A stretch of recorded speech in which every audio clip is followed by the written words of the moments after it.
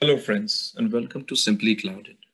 Today we learn how to set up AWS CLI to work with Jenkins, which means we'll learn how to authenticate our Jenkins pipeline so that we can run simple AWS CLI commands through our Jenkins job. In the last class, we learned how to create a simple pipeline using shell script. We'll use shell script, but this time we will first install AWS CLI on our container. So first we will go to our server and we will pick up the container ID. Notice that the container ID Jenkins process is up and running. It's been up and running for 9 minutes. And now I will log into this container as root. The command to log into your container as root is docker exec it u root, the container ID, and the shell we're going to use, which in this case is bin bash. Notice that I'm inside the Docker container, and if I check that the file systems are all Jenkins related. First, I will check with a simple command if the AWS CLI service is already installed or not. No, it is not there. So I will use the standard Oracle documentation to install and run AWS CLI. So the simple command is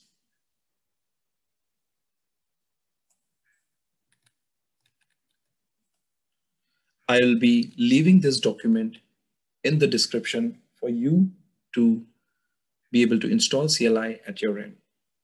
I'm going to pause the video and wait until the CLI is installed. AWS CLI has now been installed inside my Docker container. It has not been installed on the host system, but the container itself. So if I run AWS -- version, I'll be able to verify the installation of AWS CLI. In this case, it is AWS CLI 2. Now, the next step is for me to generate credentials, because if I try to navigate to my AWS account, I will not be able to because it does not have any valid IAM credentials to go with. It asks me to run an AWS configure command, but for that I need credentials, which is the API access keys. I navigate to my simply clouded AWS account, go to my IAM trainer user, go to security credentials. I will generate a fresh pair of access key for this demo purpose. If I create an access key, it generates two values. One is the access key ID, and the second is the secret access key. I'll be needing both these values to authenticate my Docker AWS CLI. I will navigate to my Docker container and I will run AWS configure. It is going to ask me for a region. I have created an S3 bucket in US East 2. This bucket has solely been created for demo purpose. So the region I'll pass here is US East 2.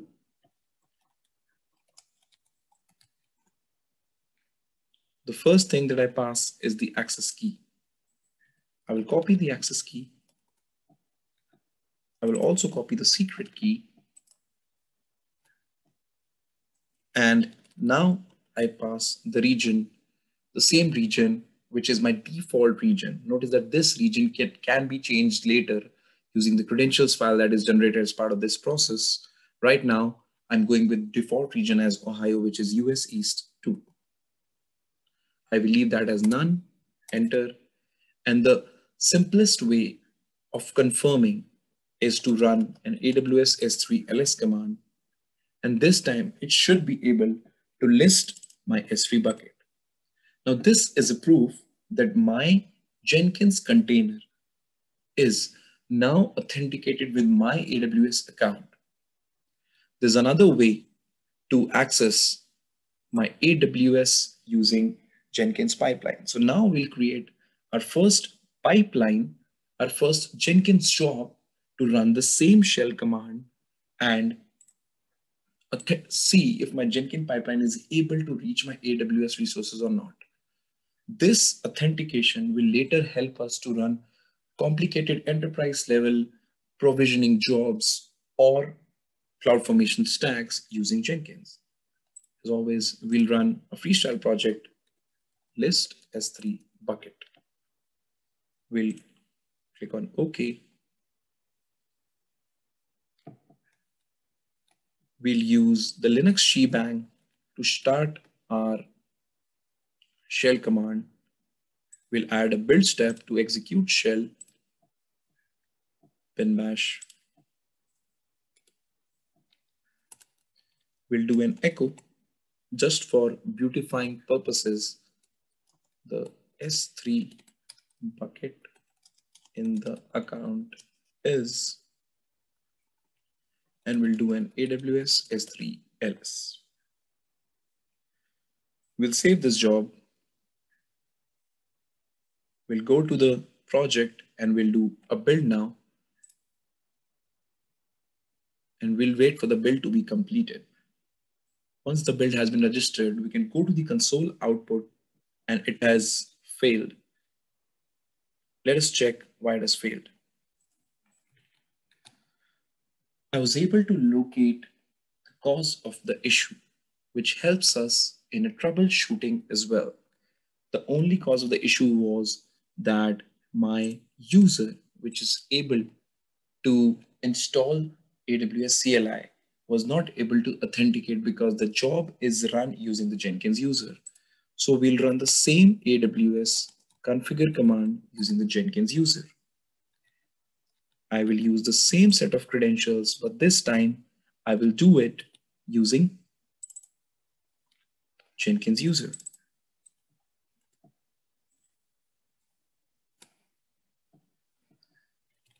If I'm able to list using Jenkins user,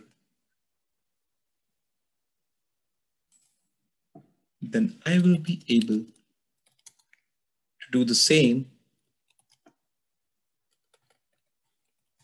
using my Jenkins job. Now let's go back to our Jenkins and try running the same job again. If I submit a build this time using the Jenkins user, and if I go to the console output, I'm able to list that bucket. We did run into a small issue during the configuration of this particular pipeline, but it helped us to learn how to get over certain issues. So during the demo, let me summarize the steps for you. You install AWS CLI service on your Docker container. You navigate to Jenkins user, you run an AWS configure. You authenticate your AWS using the Jenkins user so that while using the pipelines, you can connect to your AWS using those Jenkins build jobs. Thank you for your time, guys. Keep tuned in for more such tutorials on Simply Clouded. Thank you for watching. Please like, share and subscribe for more such videos at Simply Clouded. To subscribe our channel, please hit the bell icon at the bottom.